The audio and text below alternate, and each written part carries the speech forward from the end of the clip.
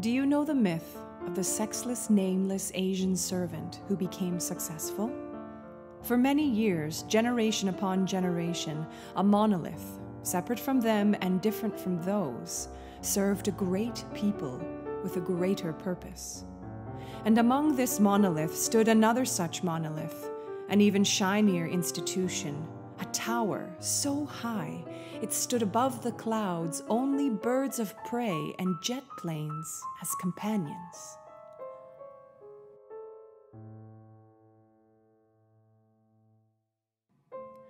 On one auspicious day, the clouds parted for a mere moment, and the shinier monolith reflected the sun's rays into the heart space of this servant, which lit a fire inside them that could not be extinguished. Ignited, inspired, and focused, the servant's only dream was to reach the top of that monolith, remembering the wisdom from the Oriental Fantasie, "We can be whoever we want to be." They were warned their journey would be hard. Many before them had failed, with only a handful of disheveled, disembodied, and disgraced servants ever returning home, forever changed from their failures. The servant heeded these warnings out of respect, out of honor, but swallowed these stories for another time. This was now their time, and they had luck on their side, because after all, they had been chosen by the shinier monolith. The servant would simply have to be better, be brighter, be whiter, be righter than those who had come before.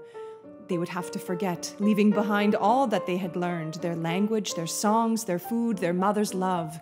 In order to cope, to protect themselves, and to survive, they listened, mimicked, embodied, and emulated what they saw, those white and right around them. Perseverance. The servant climbed through many seasons, many shifting times on the backs of others, pushing their way through, always knowing when to dodge left or veer right. When their journey became harder still, they learned to repress their instincts and suppress the need to speak up, speak at all. They learned to look like those around them, to shine less, to be whiter, to be righter. They learned to oppress those around them, those who looked like them and also those who didn't.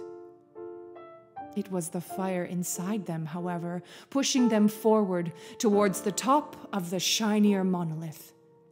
And remembering the words of wisdom from back home, perseverance.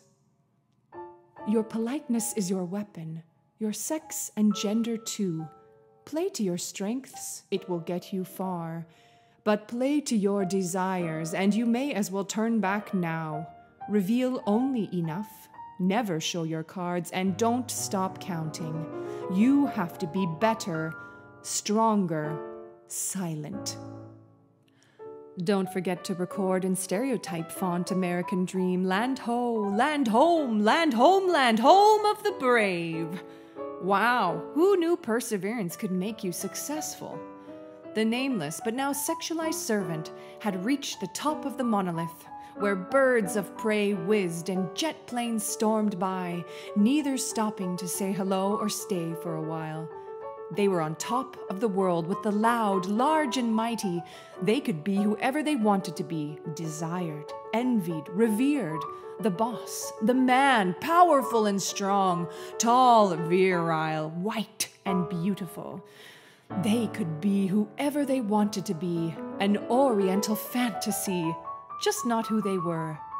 Check all belongings at the door. Come be whoever you want to be. And in that moment, a deep and profound sadness extinguished the flame inside their heart, and a well as powerful as the 7 oceans combined burst through every pore of their bleached and manicured skin, washing all their shame and regret into a riverbed of grief that snaked west to where the sun gently bid good night. A wisp of wind whistling, home, home, home. But they had forgotten their way, their language, their joy, their love, themselves. they had forgotten their way back home.